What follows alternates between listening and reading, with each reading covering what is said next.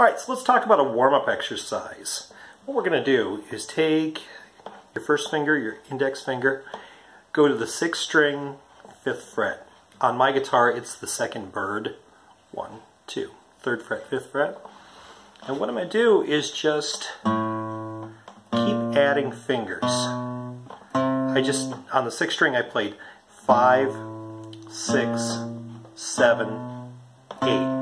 Schlemiel, Schlemazel, Haas and Pfeffer Incorporated, if you get that reference. We'll learn it shortly.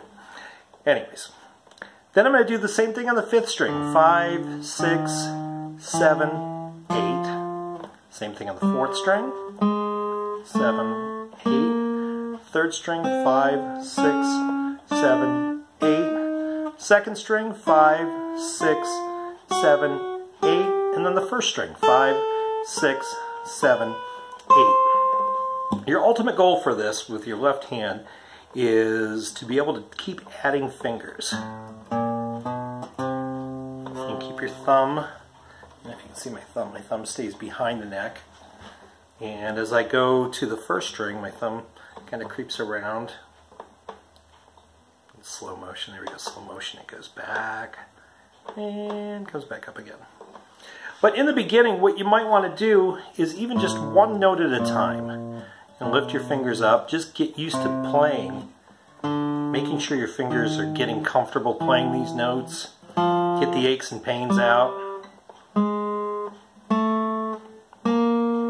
And there's no hurry to play this. If this takes you an hour to play, that's fine. I don't think it'll take you an hour to play, but...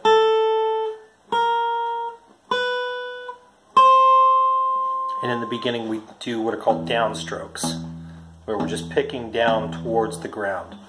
Eventually what you can add, and watch my right hand, down, up, down, up, down, up, down, up. But it takes time with this exercise, and you really have to be patient with yourself and just playing each individual note and getting used to it. And the muscle memory should kick in, and your fingers will tell you when you're ready to advance with this. So, if you have any questions, let me know. Otherwise, enjoy!